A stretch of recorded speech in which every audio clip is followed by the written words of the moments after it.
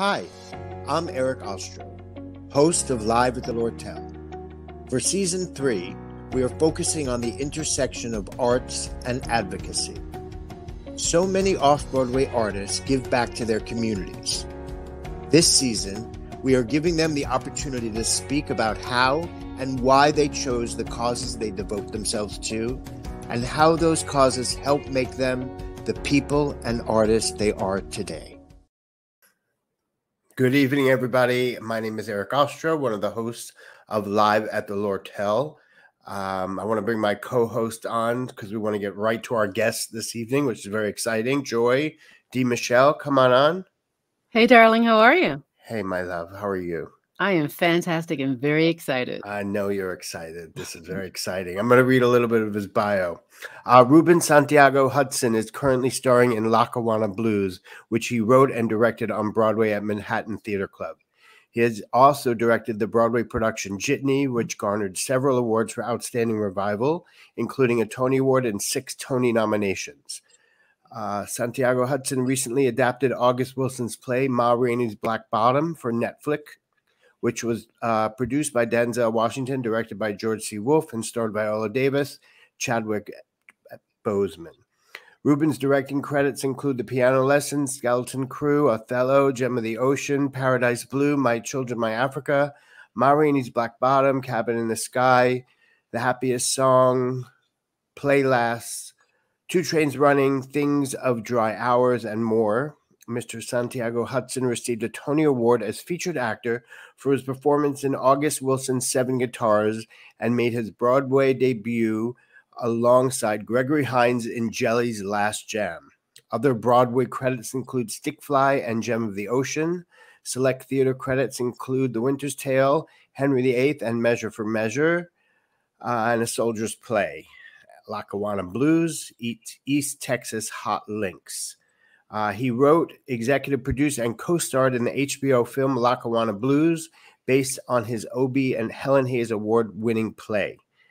The movie received many honors, including Emmy, Golden Globe, NAACP Image Award, Christopher Award, and the Humanities Prize. Let's welcome our incredible guest, Ruben Santiago-Hudson. Welcome. Thank You have a very long bio, which I'm so happy to read, and reminds me of so many things. So welcome, sir. We're so honored to have you. I just want to throw out there, I believe it's 2 Tonys. Is it 2 Tonys? Yes. Yes, 2 Tonys. So let's give the brother his flowers. Yes, absolutely. I beg your pardon. Didn't get to it. So as of right now, sir, you are currently doing Manhattan Theater Club's Lackawanna Blues. You're bringing a new production back to Broadway, and it's actually a new production. So tell us a little bit about why you brought this production back and what's new about it. Well, you know, I brought it back initially because my co-creator, Bill Sims Jr., kept saying the country needed Nanny again because we were in such turmoil. We were in such discourse and divided and angry. And Bill said, we need Nanny to tell us it's going to be all right. That's what initiated it. And so I said, okay, but I needed to, since I hadn't done it in 20 years, I needed to find out where my body and my mind and my heart was and how I could do it. And so we decided to test it. And so I called a friend of mine, Mike Ritchie, at the Taper in LA, and said, Mike, I'd love to bring this play if you have room for me, because you're always asking me, when can I come? And I said, I can come now. And he said, come on. So we took it out to LA and we were received incredibly well. The people were just amazing. The groups that came, the youth that came. And so we had our wings, but unfortunately, Bill didn't make it. He passed away before I got to the Taper. So I had to bring another guitarist in, and who was a wonderful musician, but he didn't make it to Broadway with me. I decided to move on from him. And I asked Bill Sims Jr.'s bandmate, Junior Mack, would he want to take Bill's seat, sit in Bill's chair? And he was overwhelmed, and he did come. But I brought it because we needed it. and selfishly, I needed it. I needed to be reassured that no matter what the pandemic did and the racial discourse in this country did, that my mom's spirit would loom over us, loom over me, and tell me it would be all right. And so we brought it back. So I went to Manhattan Theater Club, and I asked Lynn Meadow, who had been also beckoning me to come to the theater. I said, I got Lackawanna Blues. She said, when? What do you want? What? How? And I mean, it seems simple, but now we talk about a 45-year career. And if it doesn't get a little simpler now, when will it get, simpler? When can you, so that's why I brought it, Yeah. I forgot. I don't even think I answered your question. Yeah, sure you did. I mean, I think actually what I wanted to say is, still at the heart of Lackawanna Blues is the same. It's a story of kindness, welcoming kindness and bringing kindness in and being kind to each other. And after this last 2 years that we had, I think bringing this play back is absolutely the right thing to do. Yeah, kindness is part of it. Generosity, grace, humanity, Perseverance. Yeah, and also perseverance, very important. Also, the influences, the impact that grown people can have, no matter who they are, on a child. What does it mean to have, I guess, leadership in a way of authority and love and sensitivity and understanding? I'm curious to know, because the big takeaway for me when I first saw the show is community and how we stand up and how somebody can really take care of each other and be the catalyst to take care of each other and influence other people's lives. I'm sure you had gobs and gobs and gobs of stories to tell. How did you select those particular stories to go into the show? Like, what was the process of going, yeah, now I'm going to leave this one and put this one in instead? It would be interesting. It would be cool to say that, yeah, Ruben. But it was, my dramaturg was instrumental, and his name was John Diaz. He's an artistic director at the Two River Theater in Red Bank, New Jersey at this point. But he was my dramaturg at the Public Theater. And he was very clear and sincere to me about asking me questions that were important about this play. What did I need to tell? He first of all was what story I wanted to tell, why I wanted to tell it, who was I telling it to, and what I needed to tell it. So there were other things in the play that some of my poetry and some of my writing, I think, is more poetic than some of it in there now. But I didn't need it for this story, for this moment, to tell this play. And so John and I, as a dramaturg, he gave me structure. He challenged things that I might do for self-absorption or to show off. And other things he challenged me to show off. You can do that. Because you can play harmonica and you can dance and sing. Why not do it here? Is there a point for it? Is there a place for it? He questions. And he let me make the decisions I thought were most pertinent for Lackawanna Blues, this play that we have right now. Tell me a little bit about when you started it years ago at the Public. You started putting this piece together and how you realized that it would be an evening of theater and then a film and now back to theater. Well, listen, nothing happens with this play without George C. Wolfe saying, yes, I want to commission you. Yes, I want you to do this play. And though George was very busy running an empire at the time at the Public Theater, he didn't have a lot of time to be with me. But the time that he came to me, the once a week or whenever he came, he dropped pearls on me. John would set up the structure with me and let me make my choices, and George would question them, and some of them, we found, I'll put them in my nightclub act, and other things that we would debate, and I would say, this is why I need it. And he would say, okay, it's your play. So, George was the catalyst there, but in making it happen, somebody had to make me accountable. And George was that person by sending me a damn, a commission, commission. I couldn't take my wife and 3 kids to lunch on that commission, but that commission made me accountable. And then it's the prestige of the Public Theater saying, we want to invest in you to write this play, no matter how small.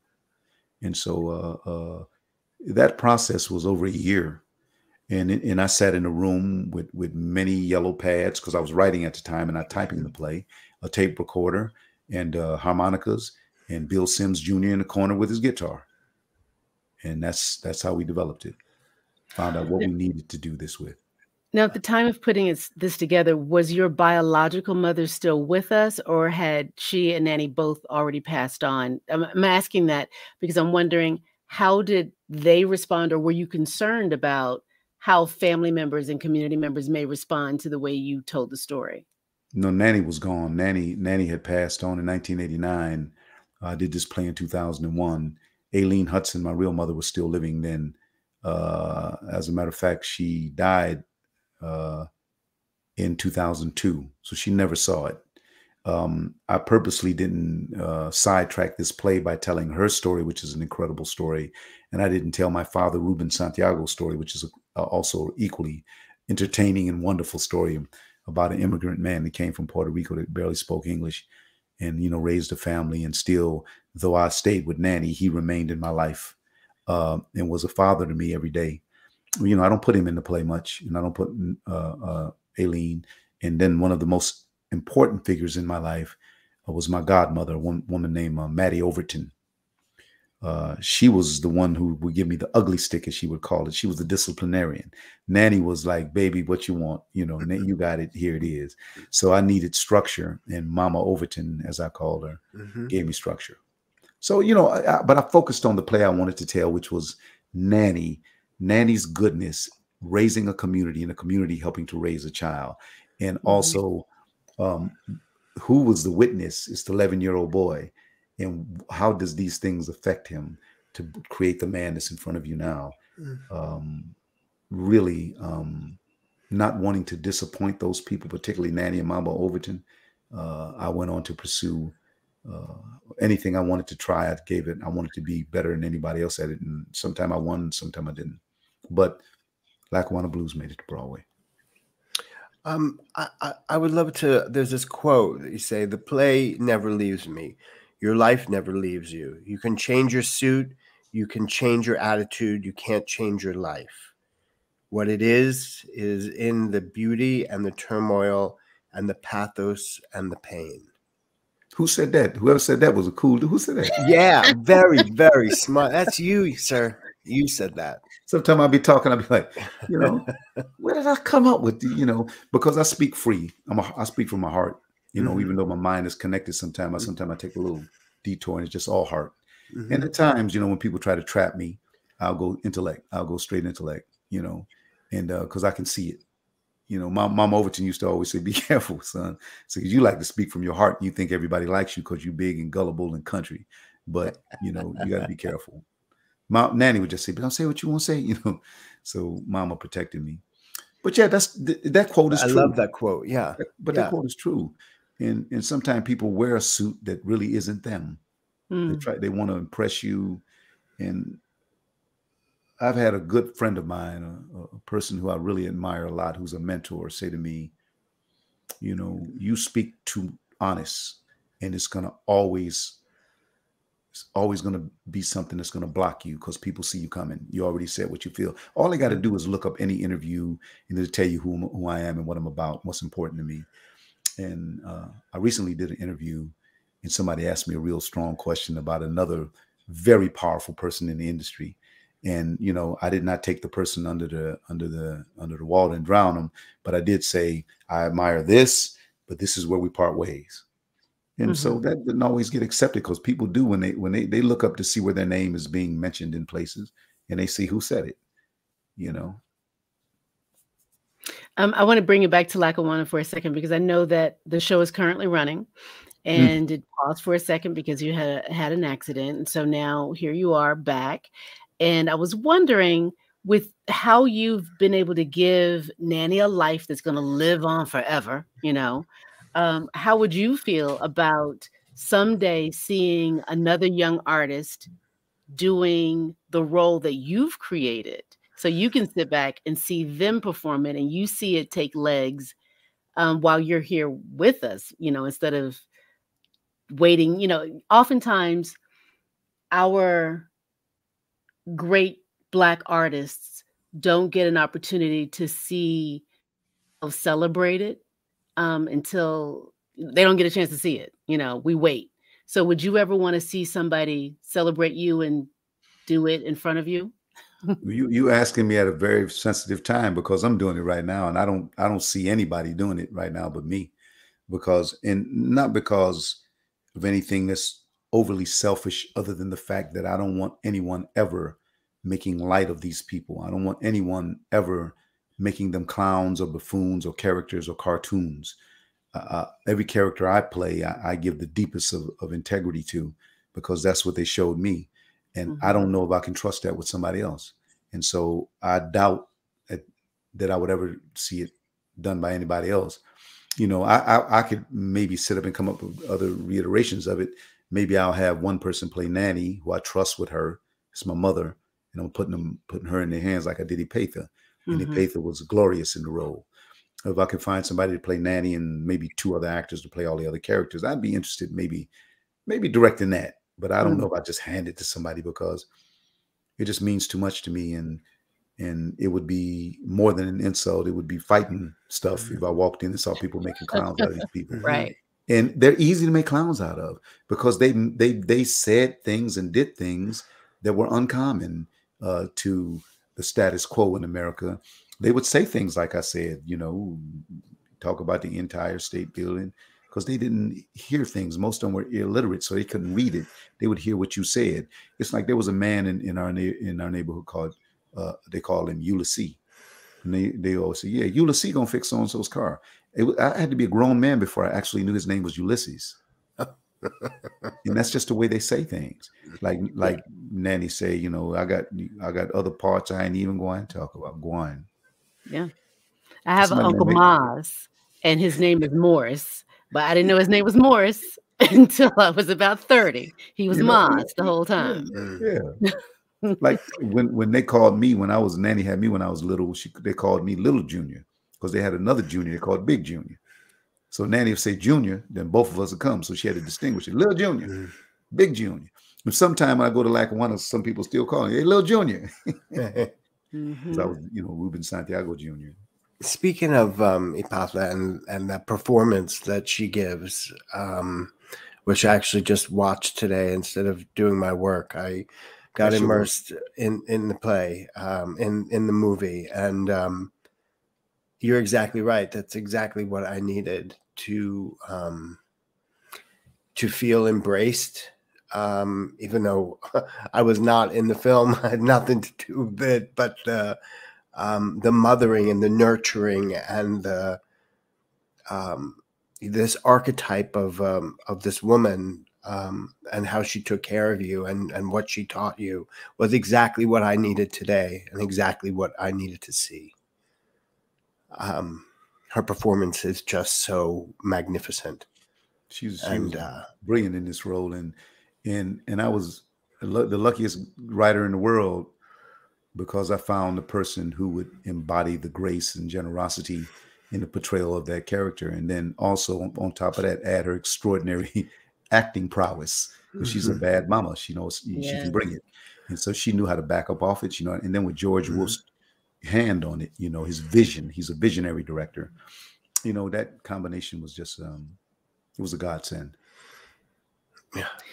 Can we go back? I want to go back, and I want to ask you a couple of names and then just get what comes to your mind and what their contribution to your life has been. Negro Ensemble and Douglas Turner Ward.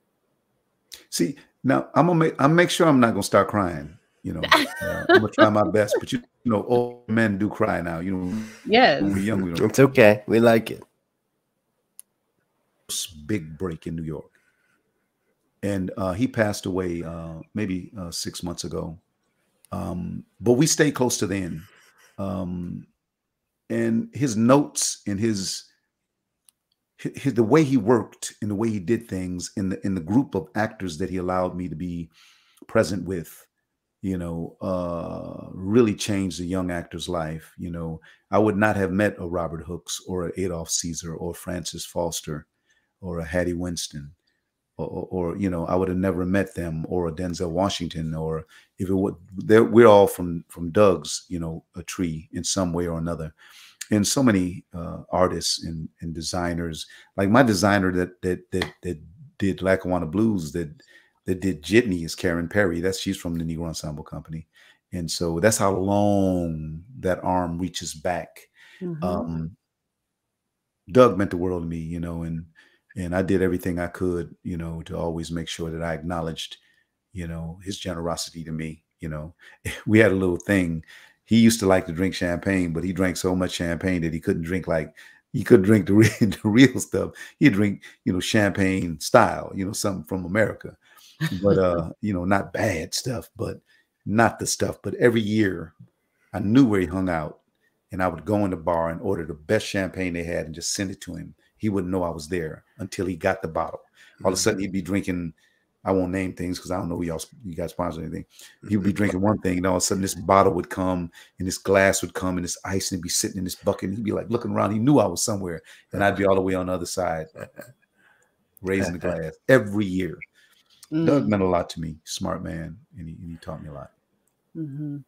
My next one is, I would love if you could share the story of what August Wilson means to you and how you started directing his shows.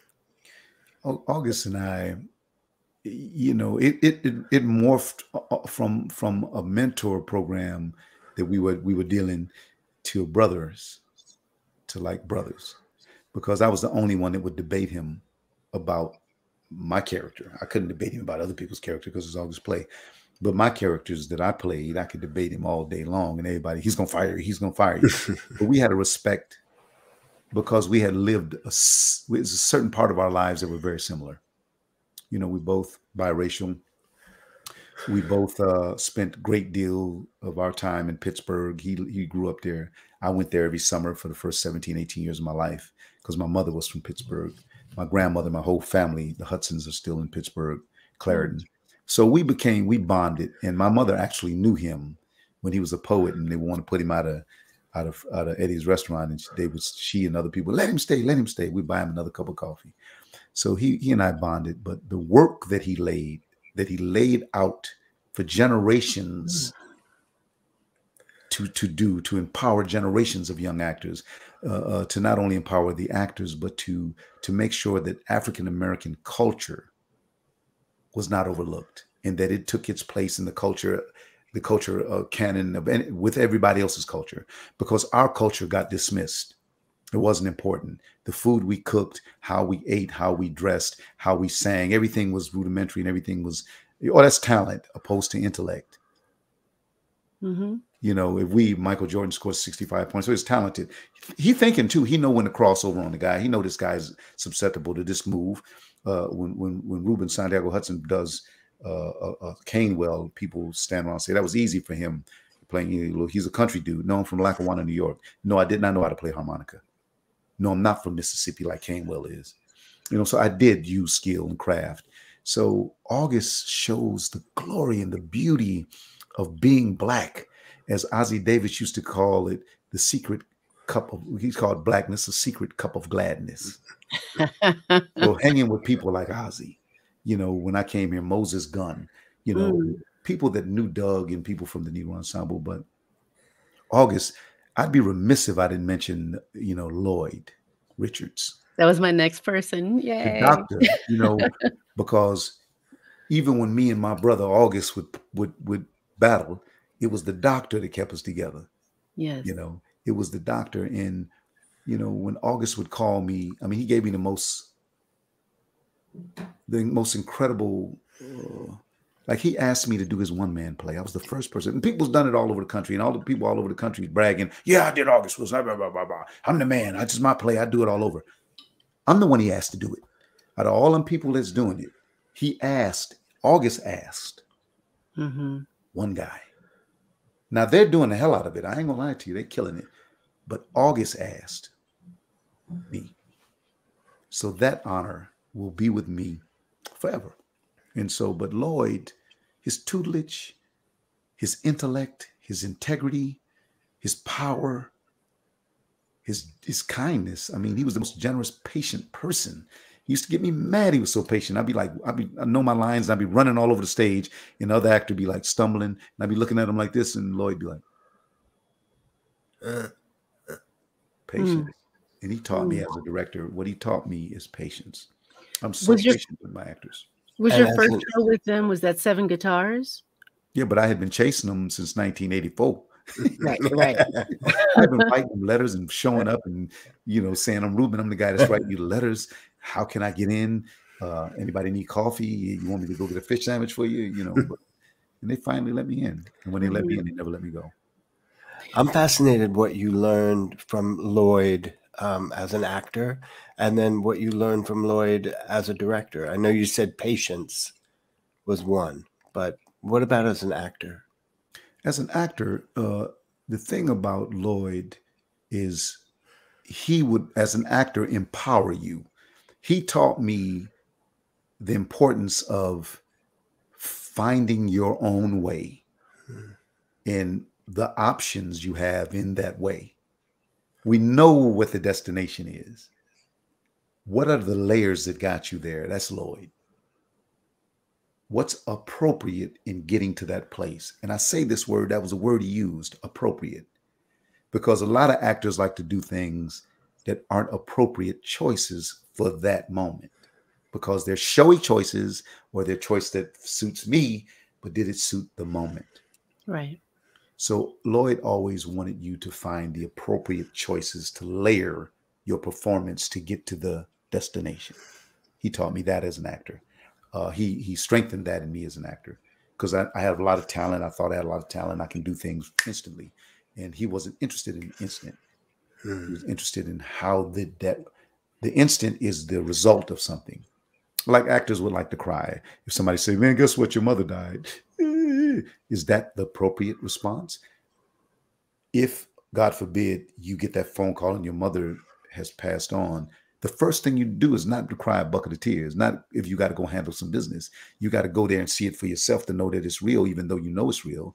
Then you got to pick the dress, find a funeral home, get the program together, who the pallbearer is going to be, who going to divvy up, did her estate, was it together? You got to do a lot of things, and so the first thing ain't tears. The first thing is, now this world is that empty without her.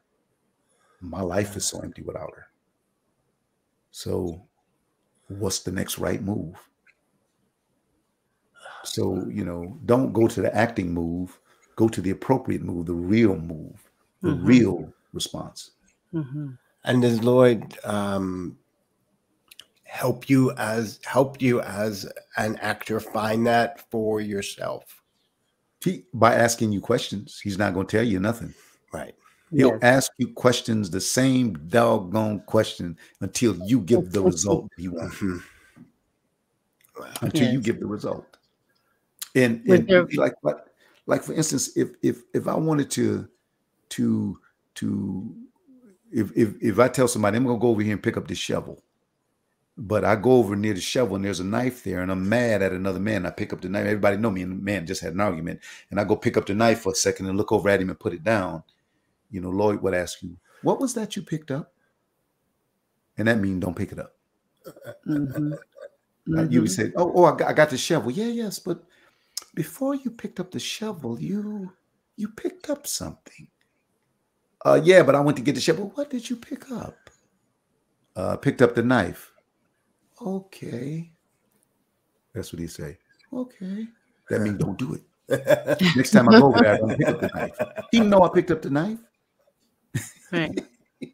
What do you think your big takeaway was from him as a director? Now that you're directing, are there any Lloydisms that you've brought into your work? His quotes. His style is completely different than my style. I'm like energy, focus. Boom. Lloyd would sit back like this the whole time and say, I'm going to the theater today. And I'm like, but I still don't tell actors what to do. I do like Lloyd. I ask you. And if you don't get it, but usually what I do, I'm a smash, to be honest with you. I'm smashed together of Lloyd, Doug, and George. And then I develop my own style from that. And it's a little bit of each of those three. Mm-hmm. And what do you do as a director, if you don't mind me asking, if you're not getting what you in a moment, what you're not getting from an actor? Sometimes it don't happen in the moment. Mm. You know, I've run into situations where I said, man, how can I make this work? You know, so I really think about it, and I sit back and I figure out what is the journey to get me there for this actor. You know, most of the time it's not acting. Sometimes it's attitude. Sometimes I have to change an actor's attitude. And, you know, like maybe they're a little too aggressive in the fight, or maybe they're just too in the corner all the time and not part of the group. Mm-hmm. So I figure, or maybe they, you know, they could be doing something that I really want to change that habit to make that a better actor and make that actor work better for my play. Because I'm always going to hire good people. They're always good people, but every actor has habit. Every human being has habits and things that sometimes don't. And sometimes I talk to them. Sometimes I have to pull them privately, and I find out what they need. See, that's where a lot of directors go wrong. They want to tell actors something and make them do something, but they don't ever find out what actors need. Sometimes you have to ask them, you know, I noticed that, you know, when we are having our lunch, you sit way in the corner by yourself all the time. You never come part of the community. I need you to be a part of the community. What do you need? And then they be like, yeah, well, that's the way I work. I like to work in the corner by myself. I say, that's cool, you know, but when we in the room, in my room, I like community. So I want you to come, you know, if not, we're going to come over and sit with you, at least a couple of us every day, you know, just to make you feel comfortable. Or sometimes I just go over there myself and then finally, come on, let's go, you know, or just finding out each actor is a human being, and you have to be effective with each human being in a different way. And it's your job as a director to find out how to be effective, you know. That's just my thing. I mean, I work with directors don't think that. They think, right, no, this is my way and that's it. Mm-hmm. So you have to be. What about the audition room? What about someone comes in? I mean, I know auditioning, at least for me, when I was acting, it was the most terrifying thing to go in to audition, and I was a horrible auditioner.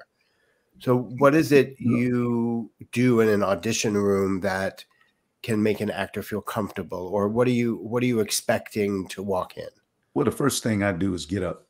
I don't sit behind the desk. I sit on the side, and I get up when every actor comes in. I'm up. I go to them.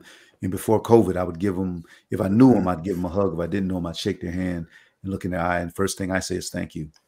Thank you for you know, taking the time to come and share some of your talent with us. And that's unusual because I've done 100 plays. You know how many auditions I've done? Nobody does that, rarely. No. So I say thank you. I want to treat them the way I want it to be treated. And I say thank you. And then I ask them, you know, I let everybody introduce themselves. So I introduce them, and I give them a smile, you know, and I always remind them, you know, take your time. You know, if there's anything you need, you know, any questions you want to ask, you want some water, whatever you need, let us know, because this is your time. You know, and sometimes I have to walk up to an actor and my back to the producers and not let them know when I'm talking to an actor sometime, and I say something to them, particularly if an actor's like losing it, they're falling on their face. I'll go over to them and say, hey, quit trying to impress people. Quit trying to impress us. Mm-hmm. If we wasn't impressed, you wouldn't be here. Yeah. We're impressed. Find out what this character wants right now and show me how you're going to get it. You know, and actors appreciate that. And when they finish, I thank them. You know, sometimes I've had casting directors say to me, why you spend so much time with that actor? You know, the actor wasn't going to get the role. We knew from the first time they read that they weren't right. And I say, well, I want that actor to leave better than when they came in. Mm-hmm. Mm-hmm. So every actor that comes in, I give 20 minutes. Nice. You know, it's funny because my daughter, who's an actor, my daughter's on a TV show called La Brea on NBC. And that's a little plug for her. Her name is Lily Santiago. My son is Trey Santiago-Hudson. And he's a really wonderful young actor. But my daughter went into an audition, and she was so excited to meet this one director. And the casting director said to her before she walked in, he does not look up. He does not say hello. Don't look at him. Automatically, the girl's not going to get the role. She's thrown already. And she walked in. She's scared to look over that side of the desk where he is. And the other people, the producers in the room, hello, you know, and he didn't. I said to myself, I wish I could come in and slapped him in the mouth. You know, what you think? Didn't look up at all. No, Woody Allen did that to me when I auditioned for him. He was hiding in the room in the back, and he came, peeked out around the corner, and ran back. I said, "What was that?" Catch me.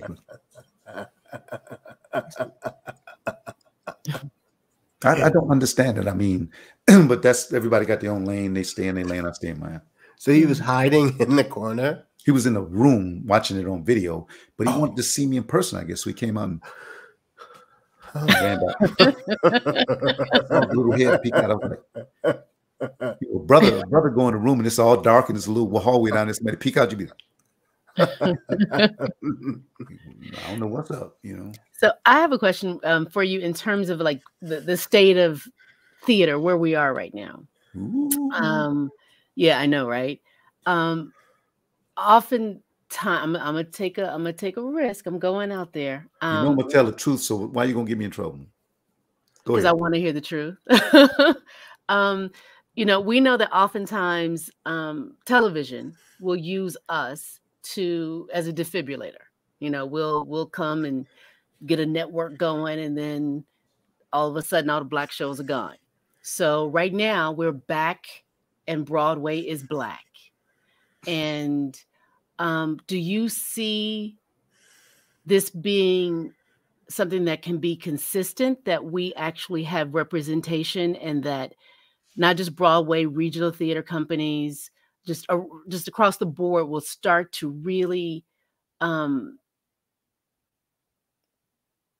to tell our stories? Or are we just being a defibrillator right now? I know I went there. Be careful with the way you answer, because I know, you know. Answer any way you like, my friend. I don't have any fear of the truth. The truth is the truth. Mm-hmm. Why would Broadway, which was built by a very small group of very influential, very powerful, very wealthy white people, why would they give us 7 plays again? They won't be. First of all, they put 7 Black plays out here coming out of a pandemic when they didn't even know when or how people would come back into theater. Do you think we're going to succeed? Those numbers, no matter how nice and good they may look, particularly in the commercial venues, they're in trouble. Because you will never recoup your money on a 14-week run unless you got Denzel. Never. So why would they have never done 7 female plays on Broadway dramas. They have never done 7 Jewish plays on dramas at the same time. They have never done 7 Hispanic, 7 gay, 7 nothing. Never. Except 7 white plays. So what I'm hoping, because there was a time, and many times in the history of Broadway, there's not 1 Black play on. Not 1. And you can count on like 2 fingers if you chop off the other ones when it was 2 dramas that were Black running for any consistent amount of time, any formidable amount of time. 2, never. Never for a long time. Never. 7 are here. So this is what I want to say. What I want to ask you and everybody, what does that mean? They responded to basically a total uproar of tens of thousands of Black artists saying, let us in. They had no choice. And some of them had a heart. And some of them said, y'all right. But you think they're going to do that again? I mean, really, listen, Manhattan Theater Club, roundabout, Second Stage, Lincoln Center they're called, they're not-for-profit theaters. I mean, they get sponsors, they get grants, they get contributors, they get different people to say, I'm gonna. Commercial theater doesn't do that. They have investors. Right. What do investors invest for? To make money.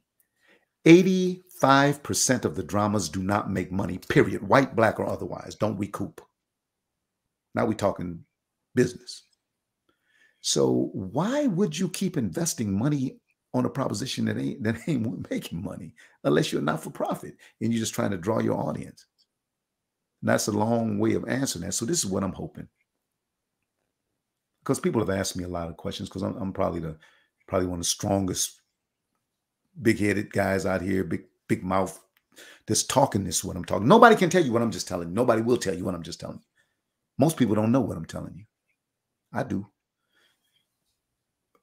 What I would love to see is one of these Broadway theaters dedicated to artists of color, whether it's Native American plays, Black plays, Latino plays, Chinese, Asian, Korean, one of them. That's what it's going to be. So if you come to Broadway, so there'll be just at least one play there of color.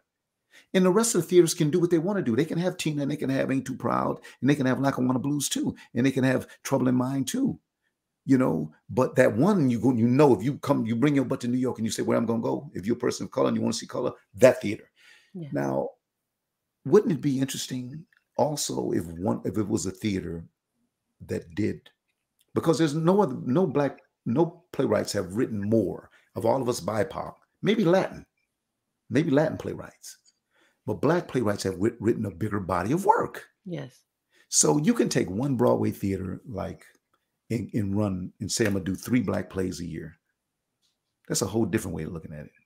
And you still have a international house, you know, international color of all of us. So anyway, that ain't gonna happen. You know, they hope Ruben died before that happened, you know, but I'm gonna say it.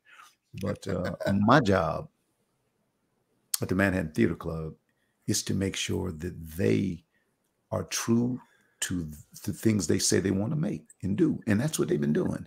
I sit in the meetings and we talk, and I say things that aren't easy to accept all the time. But the good news is they have been saying, okay, how do we make that happen? How do we get the money to make it happen? How do we get the people to make it happen? How do we get the spaces to make it happen? And let's start making it happen. And they incrementally have done the things that I thought would show us a fairer, more inclusive, wonderful, wonderful theater. And we're climbing that way. How long I'll be there for that, I don't know. But I'm making sure that as I leave the door, as I leave that door, when I walk out, it'll stay open. Mm-hmm. I don't close it behind me. I don't need another chair at the table on Broadway. I need a bigger table. So the chair is permanent. Anyway, that's a long answer. Well, and thank God for these non-for-profits, Manhattan Theater Club, MCC, Roundabout, that have, you know, made a lot of money through donors, etc., and opening their doors for these plays and are now on Broadway. They haven't always. Mm-hmm. Come on now. Well, now what I'm saying is now they are. Now they better. I'm a back in the day Crossroads baby. So my question to you is, I know that we over the years have talked about, you know, I was there in Crossroads, you know, had the big gold doors and, you know, lots, you know, the whole back in the day heyday. But we've all talked about doing our own theater companies, but they don't always come to fruition or they don't last. Now we've got people in positions, multiple people in positions that could really make an international kind of theater company happen. What do you think it would take? What kind of partnerships do you think it would take to really make something move forward and not just talk about it? Because I'm not about the conversation of what you're going to do for me. I'm about the conversation of how can we do for ourselves. So what do you think it would take? For the first thing we have to raise is the level of integrity of what we're doing. It's a lot of stuff that's really, really mediocre. I hate to put it that way. And we accept it because we're hungry. Shame the devil. Go ahead and tell it. We're hungry for representation. We want to see ourselves, and we will support it. But we need to raise, and the way we raise the level of that integrity is by elevating the people who are ready to do that kind of work, but don't have the wherewithal, the funds. Second of all, the people of color in power, and we got a lot of money in this country. We spend trillions of dollars in the African American community. The Latin community even spends equal or more. Theater has to become important to you. It's not that important to them because it's not a big money-making venue. Theater don't make a bunch of money. You know, you got to be running a play for 14 years, like Wicked, something like that, to really make some money. Lion King, you making money, and plays don't run that long. So the average plays, you got like Hamilton plays is making $2 million a week. How many plays are doing that? Not many. So people have no impetus to want to throw their money into theater because they ain't making money. What they got to do is stop what's making money. Let's start thinking. You're making your money in all kind of other venture capital things. We have to preserve our culture. We have to be custodians of our culture, and theater has to become important. Theater writers, playwrights are the most, because they have the most freedom. You don't have as much freedom in film. I write film. You don't have no freedom. You got 6 people that you don't never met in your life telling you what you should be doing. They don't even know these people the way you know them. Theater is where the writer has their heart and tongue and their mind in. So we have to support those writers, support those venues. And it's not important to these billionaires in our community. I call them every time I have a play. And then I call white people, and the white people be like, when you coming? Because even if I'm not making money, the glory that I bring with it, the prestige that I bring with me, the integrity that I bring with me, the level of commitment that I bring with me, they want that with them. They chose me now. And once you get to another level, they always choose you. Other people, why don't my people choose me? The billionaires. Why can't I get them on the phone? I've been here for 45 years as a writer, director, and actor. Name the one that is doing what I'm doing and has gained the prestige that I've gained in each one of those levels. They coming. Trust that. They coming. And I cannot wait for these brothers and sisters to get there. But either they directing, acting, and writing, or they're writing and directing, or they're acting and writing. But I'm writing. Just wrote Ma Rainey's Black Bottom, and they just asked me, you know, they keep on asking. I'm saying I can't write every year. I'm directing, and I'm acting, and I'm in demand in all 3 of those places because I'm at that level of the integrity of it. I need my theaters to raise the level of integrity. You know, don't just push it out there if it ain't ready. Get it ready. What happened to the process? What happened to the process of refining? Talent is one. We all got talent. The talent I have now, I was born with it. I didn't gain it. I didn't grow it. I didn't buy it. I honed it. People took the time you named: Lloyd, George, August, Doug. Those people, John Diaz helped me. On and on and on, people helped to hone the talent I had and reveal it. I didn't know I could do that, but you can do it. Yeah, you know, and let me show you. But as you know, they honed this talent. We have to consider and always take time to be as fine as we could be, not rush out there. And it takes time. Lackawanna Blues, 20 years to get to Broadway. 20 years. They got plays that just came straight to Broadway. You'd be like, okay, you know, but I want to lift the integrity of what we're doing. And that's why the directors who train under me, the directors who mentor, who are my mentees, the directors who are my associates, they understand how important this is to me, because we're the gatekeepers of what tomorrow's people are going to think and know who we are. Black people, who we are. They're not going to know on TV, because on TV, I'm going to show you this much. Because that's all they need. That's all they want. If I show you more than that, they're going to cut it. Right. If I show my wife I love her, they're going to cut it. They're going to let me be in the room with her. If I show my son I'm proud of him to hit a home run, have you seen me do that? In 45 years, I've told one woman I loved her. I've told one child I'm proud of you in 45 years, you know, on TV and film. But on the stage, Nanny just told me she loved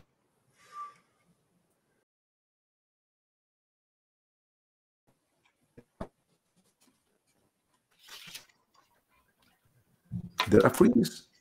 Okay, there we go. Yeah, we all did for a minute, but that's okay. Can you repeat what you just said, Ruben? I can't.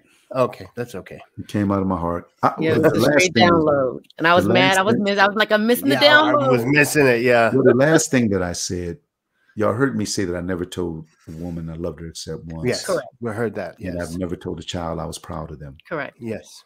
In Lackawanna Blues, Nanny tells me that she loves me. Mhm. And she also tells me, I am proud of you. Yes.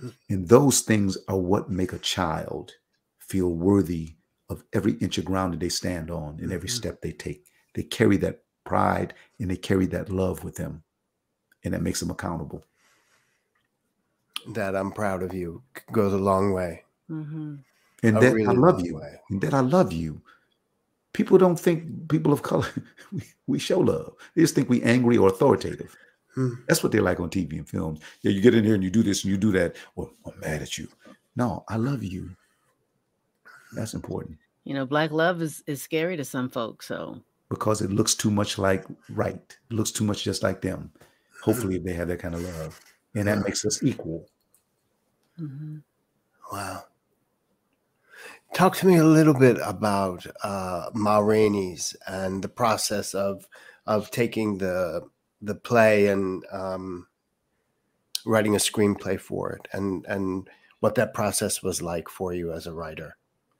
It was a long process. Originally it was at HBO, and so I was dealing with a set of executives there who, once we switched to Netflix, I had a different set of executives. The one constant was George and Denzel, so I always had them with me.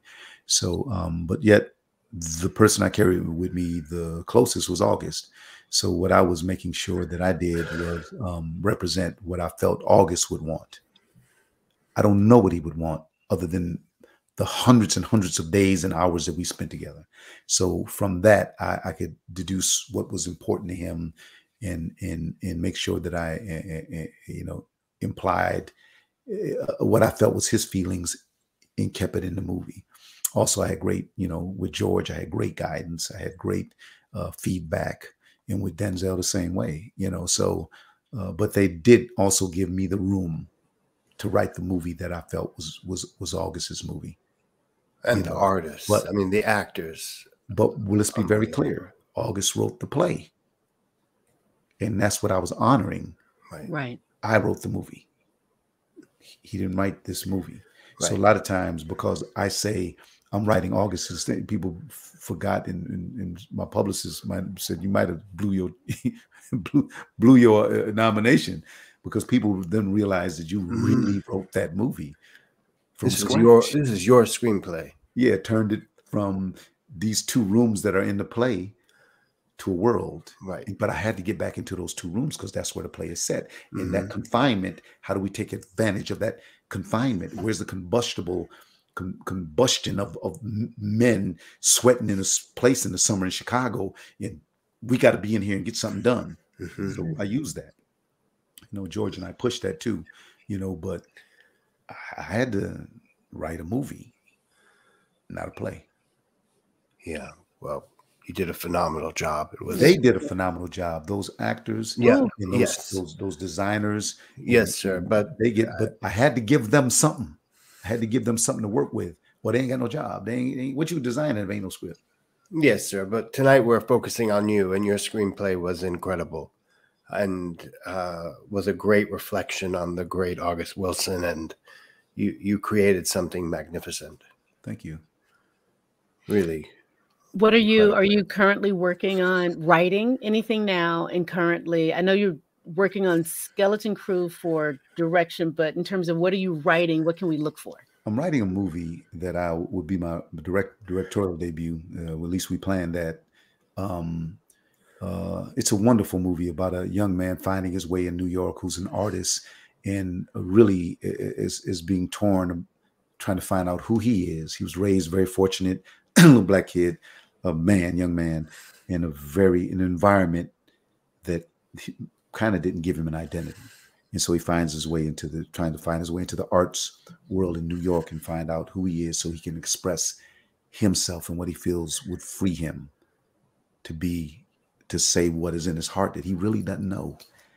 And so I'm writing this movie. It's really it's really been difficult because of the pandemic. It's been a hard time to write. So it's a lot of stop and go, but I'm getting close to the end of it. And then I'll do Skeleton Crew. And then I also want to say I have an incredible play with a lot of music. It's not a musical, but a lot of music by a Mexican writer named Karen Zacarias. It's called Destiny of Desire, which will be on Broadway next year. But we're going to the Guthrie to do a pre-Broadway tryout after Skeleton Crew, right after Skeleton Crew. And then we'll bring it back in probably late summer, early fall. Destiny of Desire. It's a beautiful play. Ricky Gonzalez is composing, who's Mark Anthony's, man. And Lorna Ventura is the choreographer. Oh, it's going to be, and, I bring my Karen Perry with me, and we're going to have a great time with that. Go ahead, Joy. We're almost out of time. Why don't you ask your last question? What would you like to see the change be for the state of theater? What's your hope? One of my hopes is I hope that we can collectively come together as people of color and begin to build our own and quit getting, having to need other people's permission to do what we want to do. And Broadway is the most visible theater venue in the world. And so that name, that brand, Broadway, we do need that right now, because in Paris and in Japan and in Jakarta and different places, we don't know off-Broadway, and they don't know off-Broadway or this great work that they're doing downtown or uptown in Harlem. But what they do know is Broadway, and that brand, we have found our way in, and we need to capitalize on that brand. But more than anything, we have to build our own brand, yes. And I need the people, if any people that really have the wherewithal to start really considering the importance of theater, because that's where the greatest stories are told, and you can turn them into films, and you can do big sci-fi films and people jumping over 20 buildings if you want, but human stories come a lot out of theater. Yeah. I forgot to mention, you have a school or something named I have an art center. Talk about that and how people can know more about it, and if you guys, if there's a website or anything. It's an art center. It's called the Ruben Santiago-Hudson Fine Arts Learning Center. It's at Global Concepts. There's the WW down there. It's a beautiful facility that we built from the ground up, and we teach the young people the transformational power of art. How you can express yourself. You don't have to be fighting. You don't have to be shooting. You can go in there and tap it out, write a poem, write a rap. You can paint it. You can photography. You can do, they offer everything. And it's with a wonderful, wonderful charter school called Global Concepts. Just amazing people that are running that. I'm very proud. Shout out to my man, Tracy McGee there, and DeJuan Jones, whose father was instrumental in keeping me off the street, Pearlie Jones. But I give my heart and soul to that. And also I have a Black Arts Institute in Brooklyn at the Billie Holiday Theater, where Stephen McKinley Henderson, Phyllis Rashad, Michelle Shea, and Sister Sonia Sanchez, we developed this program as well in New York. Wow. Thank you. And how can we find out about that? It's called, it's at the Billie Holiday Theater, and it's called the Black Arts Institute. Some people call it the Black Arts intensive. But yeah, you can find that pretty easy. We do 2 sessions. We do a winter session for 2 weeks. We bring in 35 actors from all over the country, and we do a summer session for 5 weeks. Is there a website or anything that we can put up? And I'm asking because I know I talked to Michelle about it a little bit. We and got she it was here. There it is. Man, they popped it up there. Y'all, man, I love we do it. quick. Perfect. And can you talk about like the benefit of it for young artists? Because the way she described it to me, I was like, when I was young, I wish that existed. So can you who talk described about it to you? Michelle Shea. Michelle, listen, I speak at conservatories all over this nation. Not one, has, they'd be calling me in, and the Black kids come to me and they'd be like, man, where can I learn more about you? Because I want to. People are teaching our Black students, our BIPOC students, to fit in because that's comfortable to them. And what they do is they end up losing who they really are. They lose the songs their grandmother sang. They lose the hymns that they heard in church. They lose the cooking, the style, the smells from their mother's kitchen. They forget about that because they want to fit in. So we remind them of what the blues is, remind them what their history is, remind them of their responsibility and accountability to their ancestors. We remind them that we all have blood from Africa in us, you know, and so those songs are still deep in us. And when we wear lime green and orange, that sometime we going back to Kente cloth. I mean, we going back, you know, to Kente. It's like we want to remind them of the African in them. So we'll bring Sweet Honey in the Rock. We'll bring Michael Eric Dyson. We'll bring Sister Sonia Sanchez. We'll bring Dr. Eddie Glaude. You know, we talk about the history. We'll bring in Alice Walker. We'll bring in the dance companies, Ronald K. Alexander, and the other dance companies, Donald Byrd, and you know, Adesla Osakalumi, teach popping and locking, and we want all the things that belong to us.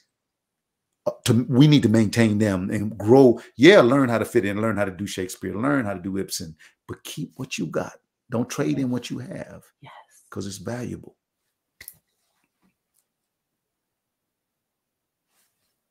Eric, I think you're muted. You're being poetic, but you're muted. Yeah. Okay. We have something from the audience, which we're going to close out on, from an S. Rhodes. Thank you, sir, for your honesty and transparency today. It is truly inspiring.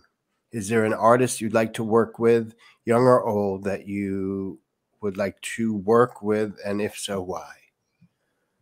I really would, you know, this is the last chapter of my career, however long it is, 10 years, 5 years, 2 months, I don't know. But I don't really have a whole lot of goals yet. I'm always eager to find out what tomorrow brings and who God puts in front of me and puts our lives together. So yeah, it's a lot of wonderful talent out there. So I wouldn't single out one. Okay. Well, sir, I thank you so much from the bottom of my heart for sharing this hour with us. It flew by, and it was, I learned so much, and we are so honored here at Live at the Lortel to bring you on and talk about this all. Joy, you want to say a last minute thing? Just thank you. And I'm excited to have been able to spend this time with you. And I look forward to working with you at some point. I know it will happen. That would be wonderful. Know that Lackawanna Blues is there till November 12th. Right. And I welcome everybody to please come. You know, I know the tickets are getting real tight in the next 2 weeks. That last week just went on sale. Jump on the last week now. Right. And thank you guys so much for having me. I appreciate it so much. Thank you, sir. That is our show. Next Monday, November 1st, Joy and I will interview Jessica Bosk.